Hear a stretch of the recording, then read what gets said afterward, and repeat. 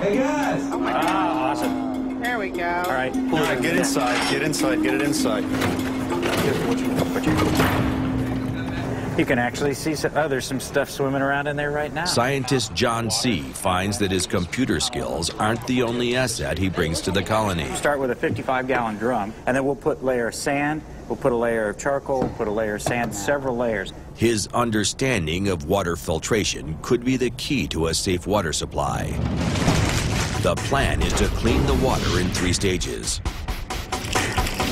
First, a layer of sand sifts out large impurities, such as rocks and algae.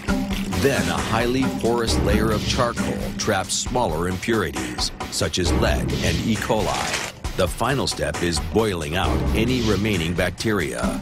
Then they'll have safe, filtered drinking water.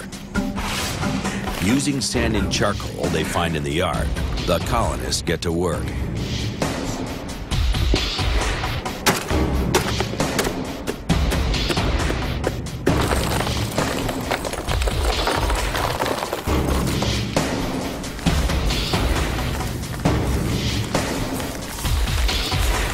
One of those, and then we are going to have the proof point. This is huge. This is a very special moment. Guys, I want to tell you something. I had a son, Sam, who was 14 years old, who was killed in a traffic accident. He was hit by a car while crossing the street. Soon after his death, we started making these stones. They're just simple, made out of clay, and they have his name written in them.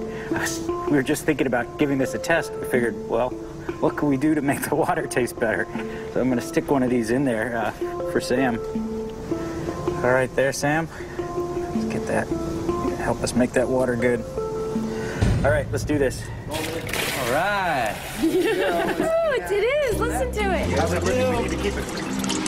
I just can't wait till everything's filtered. Now we have water. It's great. I knew you guys were so smart. I love it. Next on the colony. We got fire! Fire! The first night. I'm scared how long this is gonna last. And the first intruder.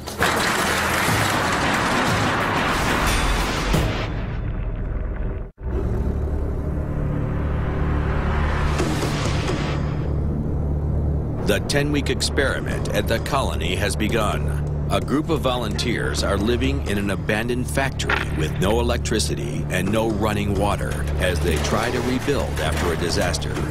In their first few hours, they've explored their new home and built a functioning water filter. Matches and fuel. As the first night falls, the worn-out colonists turn to other basic needs.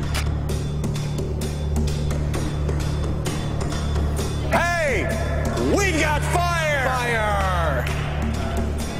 Come and warm your wet socks. After marching 8 miles in the water. Listen to that crispy soft burn. That's like dinner. You guys be careful with your bare feet. With their shoes wet and their socks on the grill, the colonists need protection for their feet. I think these are shipping envelopes for something that's somewhat fragile. You guys, we found some kind of sock stuff, and we're going to improvise a little. And what do you think? I'm just experimenting here. I tell you, I love your brain. Well, don't say yeah. Thinking shoes. Oh, it just feels so good to have dry feet. They feel like I'm walking on air. Oh, really? Yeah, so you might want to do that. Be a little careful, because they're not. I wouldn't think they're glass or nail proof.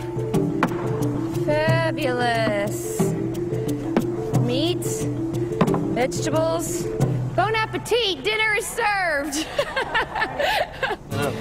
Chicken Vienna sausage, and this tastes like